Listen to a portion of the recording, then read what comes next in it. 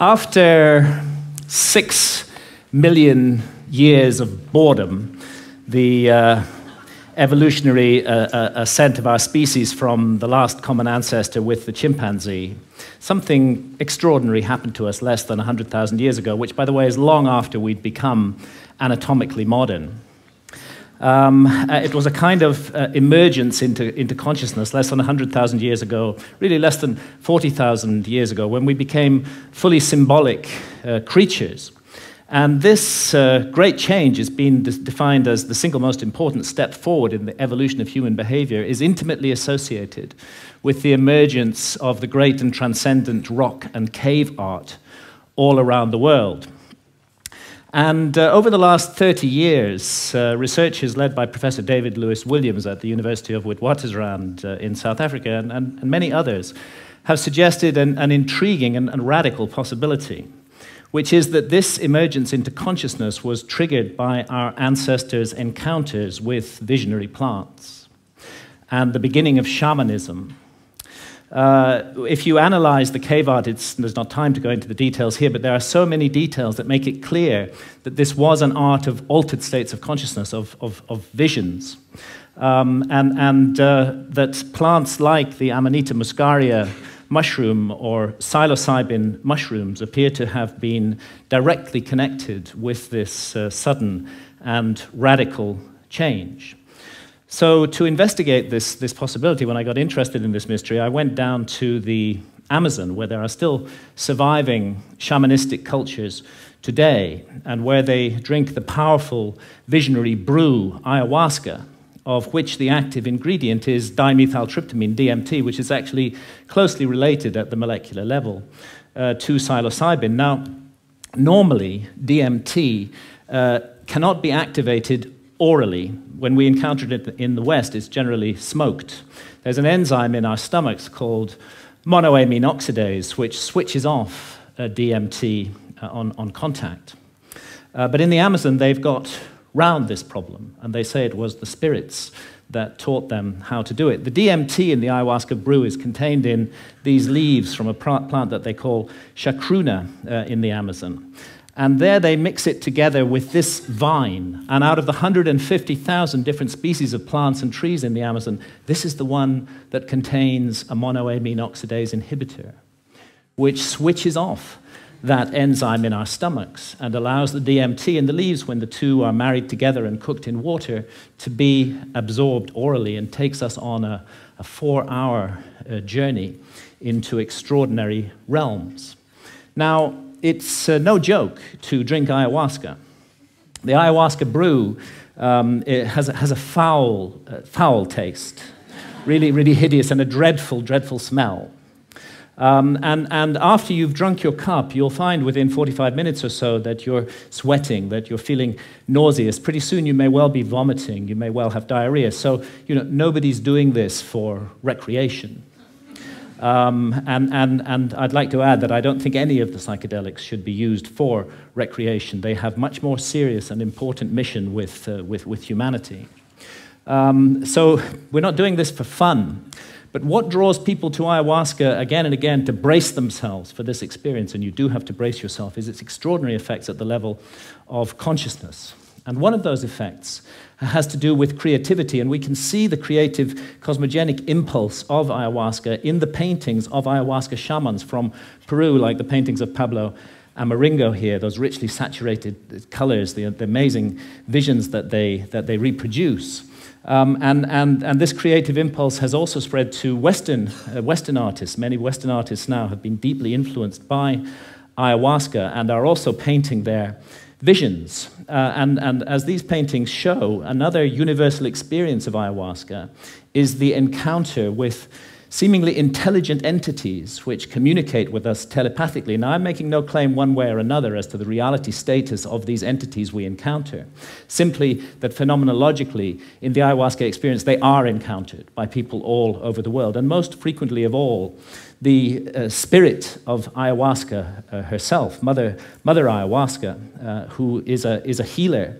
And although she's kind of the mother goddess of the planet, She seems to take a direct personal interest in us as individuals, to heal our ills, to want us to be the best that we can possibly be, to correct errors and mistakes in our behavior that may be leading us down the wrong path. And this is perhaps why, and it's an untold story, really, ayahuasca has been fantastically successful in getting people off harmful addictions to hard drugs such as heroin and cocaine. Jacques Mabit at the Taquihuasi Clinic in Peru brings heroin and cocaine addicts out there for a month, gives them 12 ayahuasca sessions, and they have encounters with Mother Ayahuasca during those sessions that lead them not to wish to take heroin or cocaine anymore, and more than half leave completely free of their addiction, never return to it, and don't even have withdrawal symptoms. And the same incredible healing work was being done in Canada by Dr. Gabor Mate until the Canadian government intervened and stopped his healing practice on the grounds that ayahuasca itself was an illegal drug. Now, I have some personal experience of this. I've not been addicted to heroin or cocaine, but I had a 24-year non-stop cannabis habit. And this started off smoking the herb and laterally vaporizing it, but the basic truth is that for 24 years, I was pretty much permanently stoned. And I enjoyed being stoned. And I felt that it helped me with my work as a writer, and perhaps at some point it did. But when I first encountered ayahuasca, I'd already been smoking cannabis for 16 years, and almost immediately, ayahuasca started giving me messages that this was no longer serving me, that it was leading me to behave in negative and unhelpful ways towards others. And of course, I ignored those messages for years and years and went back to being stoned 16 hours a day. But that negative behavior that ayahuasca was pointing up did actually get worse and worse. I don't want to put down cannabis, and I believe it's the sovereign right of every adult to choose to smoke cannabis if they wish to do so. But I think I was overusing it. I think I was abusing it, not using it responsibly. And I became more and more paranoid, jealous, possessive, suspicious. I was subject to irrational rages. I often made the life of my beloved partner, Santha, a misery. And when I went down for my regular encounter with ayahuasca in October 2011, I was given the most unbelievable kicking by Mother Ayahuasca. And I was put through an ordeal. It was a kind of life review. And it's not an accident that ayahuasca is the vine of the dead. I was shown my death. And I was shown that if I came to death, and what awaits us after death, without having corrected the mistakes that I was making in my life, that it would be a very bad thing to meet for me. And actually, Mother Ayahuasca literally took me to hell. And that hell was a little like this hell painted by Hieronymus Bosch, a truly terrible place, and a little like the place that the ancient Egyptians called the judgment hall of Osiris, where our souls are weighed in the scales in the presence of the gods, against the feather of truth, of justice, of cosmic harmony. And I was shown that the path I was walking, my abuse of cannabis and the behavior associated with it, was going to lead me to be found wanting in the judgment, and that I might face annihilation in the world beyond death. So perhaps not surprising that when I came back to England later in October 2011, I gave up cannabis. And I've never smoked it again since then. And actually, and again, I'm speaking only personally with no comment on others' use of cannabis, it's as though a monkey has been lifted off my back. I'm liberated in incredible ways. Far from my creativity being inhibited, I find myself writing much more productively, much more creatively, much more focused, and much more efficiently. As well, and I've begun to be able to address those negative aspects of my behavior which cannabis had revealed, and hopefully to make myself slowly, it's a long progress, into a more nurturing, more loving, more positive person. And this whole transformation, it really has been a personal transformation for me, was made possible by this encounter with death that Mother Ayahuasca gave me. And, you know, that leads me to ask, what is death? Our materialist science reduces everything to matter. Materialist science in the West says that we are just meat, we're just our bodies. So when the brain is dead, that's the end of consciousness. There is no life after death. There is no soul. We just rot and are gone.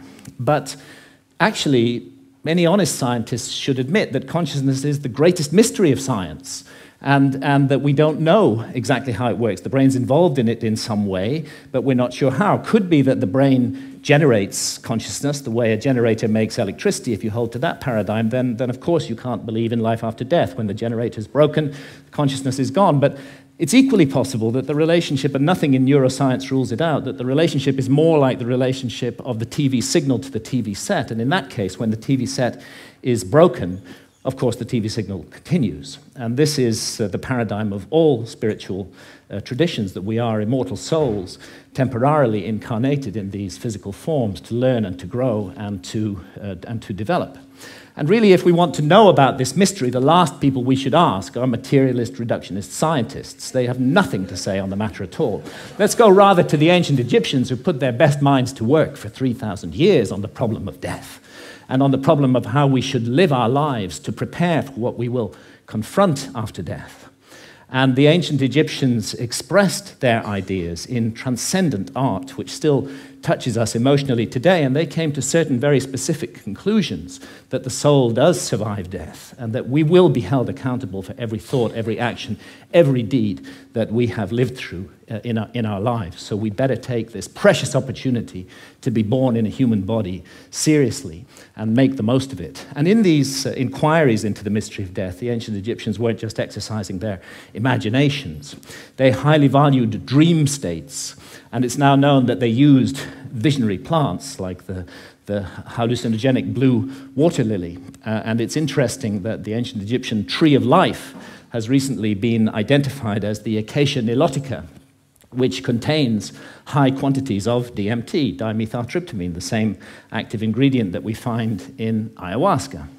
Now, it's difficult to imagine a society more different from the society of ancient Egypt than our society today. We hate visionary states in this society. In our society, if we want to insult somebody, we call them a dreamer. In ancient societies, that was praise. And we have erected huge apparatuses of armed bureaucracies who will invade our privacy, who will break down our doors, who will arrest us, who will send us to prison, sometimes for years, for possessing even small quantities of psilocybin or substances like DMT, whether in its smokable form or in the ayahuasca brew. And yet, ironically, DMT is, we now know, a natural brain hormone. We all have it in our bodies, and it's just that its function remains unknown for lack of research. And it's not as though our society is opposed in principle to altered states of consciousness. I mean, billions are being made by the unholy alliance of psychiatrists and big pharma in overprescribing drugs to control so-called syndromes like depression or attention deficit disorder in teenagers. And we have a love affair in our society with alcohol. We glorify this most boring of drugs, despite the terrible consequences that it often has. And of course, we love our stimulants, our tea, our coffee, our energy drinks, our sugar, and huge industries are built around these substances, which are valued because of the way they alter consciousness. But what all these approved altered states of consciousness have in common is that none of them contradict or conflict with the basic state of consciousness valued by our society, which I would call the alert, problem-solving state of consciousness, which is good for the more mundane aspects of science. It's good for the prosecution of warfare. It's good for commerce. It's good for politics. But I think everybody realizes that the promise of a society over-monopolistically based upon this state of consciousness has proved hollow, and that this model is no longer working, that it's broken in every possible sense that a model can be broken, and that urgently we need to find something to replace it. The vast problems of global pollution that have resulted from the single-minded pursuit of profit, the horrors of nuclear proliferation, the specter of hunger, that millions every night go to bed starving, that we can't even solve this problem despite our alert problem-solving state of consciousness. And look what's happening in the Amazon, the lungs of our planet, this precious home of biodiversity. The old-growth rainforest being cut down and replaced with soybean farms so we can feed cattle, so that we can all eat hamburgers. Only a truly insane global state of consciousness could allow such an abomination to occur. And I did a back-of-an-envelope calculation during the Iraq War. It seems to me that 6 months' expenditure on the Iraq War would have solved the problem of the Amazon forever, would be sufficient to compensate the peoples of the Amazon so that no single tree ever needed to be cut down again to garden and look after that amazing resource. But we can't make that decision as a global community. We can spend countless billions on warfare, on hatred, on fear, on suspicion, on division, but we can't get together the collective effort to save the lungs of our planet. And this is perhaps why shamans from the Amazon are now mounting a kind of reverse missionary activity. When I've asked shamans about the sickness of the West, they say it's quite simple. You guys have severed your connection with spirit. Unless you reconnect with spirit and do so soon, you're going to bring the whole house of cards down around your heads and ours. And rightly or wrongly, they believe that ayahuasca is the remedy for that sickness. And many now are being called to the Amazon to drink ayahuasca, and ayahuasca shamans are traveling throughout the West, offering the brew, often under the radar, often at personal risk, to bring about consciousness change. And it's true that the message of ayahuasca, the universal message, is about the sacred, magical, enchanted, infinitely precious nature of life on Earth and the interdependence of material and spiritual realms. And it's impossible to work with ayahuasca for long without being deeply and profoundly affected by this message. And let's not forget that ayahuasca is not alone, that it's part of an ancient worldwide system of the targeted, careful, responsible alteration of consciousness. It's recently been shown by scholars that the kykeon used in the Eleusinian mysteries in ancient Greece was almost certainly a psychedelic brew, that the soma of the Vedas may well have been a brew based upon the Amanita muscaria mushroom.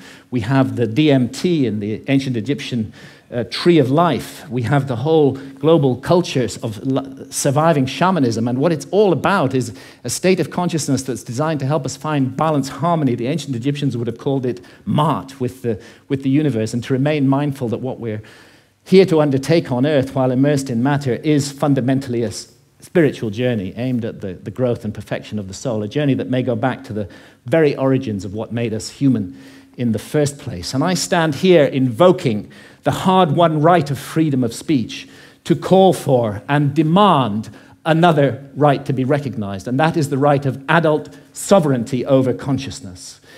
There's a war on consciousness in our society, and if we as adults are not allowed to make sovereign decisions about what to experience with our own consciousness while doing no harm to others, including the decision to use responsibly ancient and sacred visionary plants, then we cannot claim to be free in any way. And it's useless for our society to go around the world imposing our form of democracy on others while we nourish this rot at the heart of society and we do not allow individual freedom over consciousness. It may even be that we're denying ourselves the next vital step in our own evolution by allowing this state of affairs to continue, and who knows, perhaps our immortal destiny as well. Thank you, ladies and gentlemen.